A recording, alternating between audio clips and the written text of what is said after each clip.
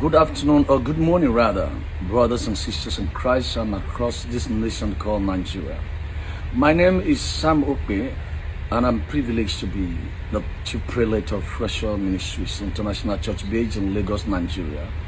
I am here to just do a video concerning Pastor Mike David, who is also one of the pastors or former pastors with the Omega Fire Ministries, pastor by my friend and brother, Dr.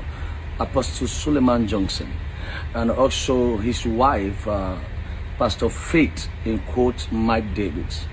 Now, I am here to make this video on two notes. Number one, that Faith and Mike are aware that I'm alive.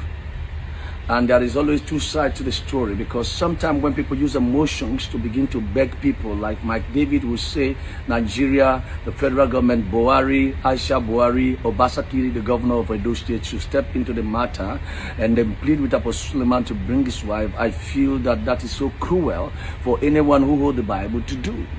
Mike, you know that Sam Okpe is alive. You know the role I play into your issue with Apostle Suleiman. I am so embarrassed that you will not even deem it fit to pick my phone since yesterday, or you will not call me back. People are so ungrateful. And as to Pastor Faith, I am neither siding Mike nor am I siding Pastor Faith. Pastor Faith, I listened to your own video yesterday. How could you so forget or be so forgetful that you forgot that I was the one that took you by the hand to Apostle Suleiman's Johnson Hotel in Radisson Blue in Ikeja, GRA, Lagos. I drove you myself on the 13th of May 2019. How could you forget? I heard you calling the names of other men of God, which I personally don't know, that they helped you to step into the matter. Are you guys this ungrateful? Are you guys this ungrateful? Now, to the whole world, if you care to listen to the truth and the voice of truth, listen to me. I am not in support of Pastor Faith. I am not in support of Pastor Mike. I'm only here to clear Apostle Suleiman because he is my friend and brother. And on this note, if you listen to this video, you will justify my intention for this video this morning. Number one, I don't know Faith. I don't know Mike. Mike sent me an inbox on the normal Facebook greeting, Papa, good morning, and all of that. I have that on my video, on my inbox, and acknowledging the grace of God upon my life and my teaching ministry. That's one. That's how I got to know Mike. Number two, Faith also inboxed me when I was in Yola, preaching for my friend, in Madugri, preaching for one of my sons, Pastor Marvelous, and that she would have wanted to attend the meeting if she was close by and to be blessed by our ministry. She has been following my ministry for too long. Long story short, Faith somehow got to know that we're doing a meeting in our church in Lagos, and she drove down in the company of her friend, which name on purpose I want to avoid. But if the necessity comes to it, I'm going to say that name to you, and then she will confirm that. They came in from Ekboma to my meetings, and because they introduced her as a pastor, I was moved with compassion. And when she came, her friend ministered in song, which was our guest artist for that event in our church, May 2019. And then I gave the mic to Pastor Faith to just do a 1-minute greeting to the church. And then she set the whole place ablaze. She said, Pastor Faith is a very fine preacher. And I was moved to tears. And I said, woman, our church is a weakness to all of these things because that service was videoed. And so we will bring our own video when the time comes for it. When Pastor Faith finished ministry, I was the one that took them to the hotel. I lodged them in 2 different hotels. The first night, they didn't like the first hotel. Then I put them in the Santos Hotel in Akonjo Road in Lagos, Nigeria, by Akonjo Santos Hotel, by Akonjo Roundabout. I drove them. I didn't send any protocol. I drove Pastor Faith and a friend who came to the hotel, and I paid for that hotel. When they were going back, I was the one that they saw last to go. Now this is the issue. When I asked Pastor Faith, who is your spiritual father that you preach this fine? He said, our father is Apostle Johnson Suleiman. This was where the story came about Apostle Suleiman, that herself and her husband pastor for Apostle Suleiman in Kano. Upon that time, I didn't know that the person that she's referring to as her husband is Mike Davis. Even though Mike Davis was talking to me on the inbox on the ministry level, nothing to do with Suleiman anyway. Long story short, And I said, what happened? She told me the whole story, how they were suspended, and for years now they have not been reaching out to Pastor Suleiman, and Apostle Suleiman is not talking to them. Now this video is on two platforms. Number one, the reason why I took Pastor Faith to see Apostle Suleiman is that she told me when they were trying to make up, which her husband later confirmed to me, that a lot of Nigerian pastors who want to help them were charging them money, 1 million naira, 1.5 million naira, to reconcile her to Apostle Suleiman. This was what you told me, Pastor Faith. And then number two reason why I took you there was because of the way you preach. On these two notes, I said, well, if you have this kind of great daughter, Apostle Suleiman, you need to give this attention. I called my friend Apostle Suleiman on the phone, and in his word, he said, I don't want to listen to these people. I don't want to talk to anybody. If not for your honor and respect I have to you, for you, Apostle Sam, as a friend, I will cut the phone on you. And Apostle Suleiman said, everyone that has called him on this matter, he has called the phone. But for my respect, or the respect he has for me, he will not drop the phone on me. He said he doesn't want to do anything with Faith. He doesn't want to do anything with Mike. I don't know the heat of the story. Then in my word, I said to Apostle, if you have a daughter that is this, that offend you, and you beat them and they run out of the house and they run to your friend for safety, and your friend bring them back home, won't you honor your friend and receive your children back?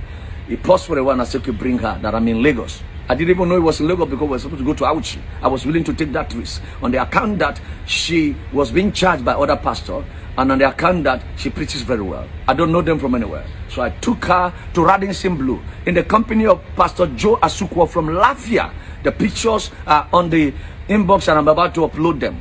Then when we got there, I took the photograph when Apostle Suleiman was praying for Faith. All that photograph that Mike corrupted. I am tired, I am sick in my head. Why Mike will ever think that he could do such a smart thing when he knew the source of the picture? It was my phone. I was the one that took the picture because we were three in that room. Myself, Apostle Suleiman, Joe Asukwo, and Pastor Faith on the first visit in Lagos, Radisson Blue. Go and check the date. Go to Radisson Hotel, 13th of May, year 2019. And then our church has a video to that effect of her preaching in our church that day. And I have it uploaded on my Facebook page. When I uploaded the Facebook page, Apostle Suleiman told me that I should drop that picture. He doesn't want to have anything to do with photograph with them in the immediate. I took the picture. That's why I have the enlargement of that picture of myself in my office. When you want to see it, let me know. I will go to the office. I am broadcasting from home right now. I will go to the office and do a video on my wall so you can see the picture and the distance. And I have some of them on my Facebook. Now, long story short, when we were leaving Pastor Faith, Apostle Johnson Suleiman gave Pastor Faith $2,000 as a gift to go back home to her family. Number two, Apostle Suleiman gave me $3,000 because I was going to America, and he said, I want to support your ticket. And then we left the hotel.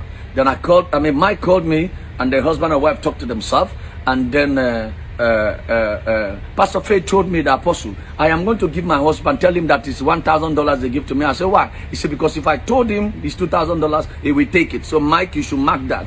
The money they gave to your wife was $2,000. It was me she told that she was going to tell you it's 1,000. And she told me that when she told you it was $1,000, you took the whole money and ate it. But the money was actually $2,000.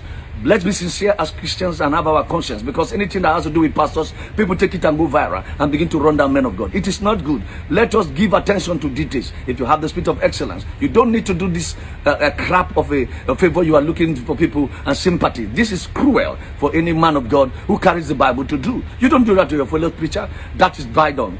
Now, Mike called me that he was coming. I convinced Apostle Suleiman, begged him to talk to Mike and to see Mike. And then I made Mike to buy the ticket. Mike, you forgot. All right, like I was saying, number two, Mike, you forgot that you bought ticket to come that evening and you missed your flight. And then the flight came too late. Missed your flight. Then you flew the next morning. I was the one that picked Mike from the airport. I took you and my wife in the car to Apostle Suleiman's hotel. When you were in Suleiman's hotel and you were being rebuked, you were begging for me to reconcile you with your father. You were begging me and then talking to Suleiman, begging. How can you forget that I was the one that took the picture? And my wife is an evidence and a witness in that matter. When you were leaving, when I was talking to Mike and Apostle Suleiman in the hotel, begging Apostle Suleiman, who literally didn't want to have anything to do with you, and he accepted because of me, I sent my wife outside in the hotel so that we can talk. And when we finished talking, I sent you out. And Apostle Suleiman asked me, Apostle, what do we need to do? What do you think I should do to this young man? I said, put him on probation. And he said, okay, we'll give that a thought. And I brought you in. When we were going, Apostle Suleiman gave Mike $1,000 and gave my wife $1,000 for transportation. And I was going to go to Germany, so I was going to German embassy to pick my visa. And then I took Mike with me to pick my visa in German embassy.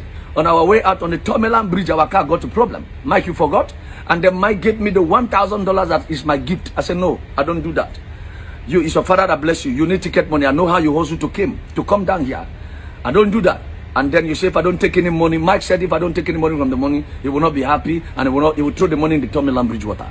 So I took $100 out of it, and Mike left with $900. And then Mike called his mother and put his blood mother and put her on the phone. The mother was crying and thanking me that thank you for reconciling my son back to his father. We have been laboring, going everywhere, talking to everybody, even in the airport. Apostle Suleiman embarrassed us. I didn't know there was a case like that. It was your mom and yourself that told me. And then that is done. Only for Mike to go to the house, and I was managing them on the phone how to go. I told Mike to go to the church on Sunday, even though they have not finalized every arrangement. And you went and brought story that people were happy, and news was going up and down, and all of those stories, until I got to America. When I got to America in New York, myself and Mike and Faith and Apostle were back to back on the phone for almost every other day, trying to reconcile this family. Long story short, Mike, you and I have a WhatsApp conversation. You and I have a WhatsApp audio conversation. You send notes to me. Your wife did the same, and you forgot I have them. Where did you keep your mind when you were doing a video that you said Apostle Suleiman is in the custody of your wife? Did you forget that you, Mike Davis, called me on the phone and said you have left the house, and I was begging you to go back home, and you left for Abuja? How can you forget so soon? I begged you, and you said you don't want to do anything without marriage again. You are done with your wife, and you are she said this or whatever, and you are done with the marriage. I told you to think about your children. You told me that she has two options: either to return your children, or to you, or she should keep it. And that was what happened. Faith was hospitalized. Do you know how many days I was on the phone talking to your children and praying for your wife and talking to her, encouraging her on the phone? The woman went mad, almost insane, and into depression. How can you be this cruel? I don't have problem with your domestic family, your problem with your family. I don't have problem with whatever you are doing with the Omega Fire Ministry and Apostle Suleiman. But I have problem with you not being sincere on the weight of my involvement on this thing. You never mentioned my name. Your wife never mentioned my name. I feel that both of you are ingrate. This is my conclusion on this matter. Be sincere enough and remove the name of Apostle Suleiman when it comes to dealing with your wife as being missing. You know where your wife is. And let me give you the biggest shocker of the era. When your wife left Kano to Abuja, I was aware. I know who gave her the money to make her transportation to Abuja, which is her elder brother in the UK. I am aware of that story. And then, can I give you the shocker? Pastor Faith know where Mike is living, because they live in the estate opposite each other. We have cracked jokes on it, and I said one day both of you will run into each other in the shopping mall and in the supermarket, and we laughed. Faith know where Mike is living in terms of geographical location. Might not know the definite house, but he knows because both of them live in the same estate. Mike, your wife lives in your estate. Faith, you know that your husband lives in your estate. So don't bring Apostle Suleiman each. Two of you know to bring this man of God into the matter. Mike don't know where Faith is living, but Faith know where Mike is living, and this is over a year. And you know why I'm pissed off? I am pissed off because when I did this reconciliation, Faith blocked me on the WhatsApp and also blocked me on Facebook and went solo for 1 year plus. I had the voice of Faith for the first time in a year and plus yesterday when the storm began to rage. And I wanted to blast her on the phone, but because she was crying, I felt to hold my peace. And I had my peace of mind to talk to her. Apostle Suleiman called me and said, did you see the video that was going out? And I said, well, I didn't see the video. And he told me in confidence that I didn't want to reconcile with these people. You begged me. Look at the mess you have put me into now. Pastor Mike, I was told by your wife yesterday that you have collected the bride price. If a man's wife is missing, the two places he's going to find out. Number one, from the in-laws place and from the police station. Apostle Suleiman, which you know is in Zambia right now preaching, doing the work of God, is not in the custody of your wife and does not know where your wife lives in Abuja. I, Sam Okpe, was the one that pleaded with Apostle Suleiman from New York while I was staying in New York to please support your wife and give them fitting. I don't even know that they have given your wife a church. I didn't even know how much of help Suleiman have given after she blocked me. I don't know, for whatever reason she blocked me. I don't know. I wasn't chasing her. I wasn't looking for her. I was just there mediating. And she felt that they want to use me and dump me, whatever the case is. I don't give a crap to that, because I don't need any favor from either of the two parties. Ladies and gentlemen, the whole of Nigeria, please have this at the back of your mind, that Apostle Johnson Suleiman is innocent of the allegations and the accusation from Mike Davis and his family. God bless you until I come your way again. Mike, you know that you and I have a long WhatsApp conversation. The evidence is there. Please, let's not get to the point where we are uploading evidence. You know who took the picture. Why will you crop out your wife's picture and Suleiman and edit my image and edit the image of Joe Asuko and then make it look like as if Suleiman, Apostle Suleiman, is having something to do with your wife? How could you guys be too cruel? Somebody gave me $3,000, gave my wife $3,000, gave your wife $2,000, gave you $2,000, a total of $7,000 as a gift to go back to your house because you couldn't get your ticket money. How could you be cruel? Is it not part of the money you used to buy your ticket to go back to Kano? Let's be sincere, and let's not take people's benevolence and soft heart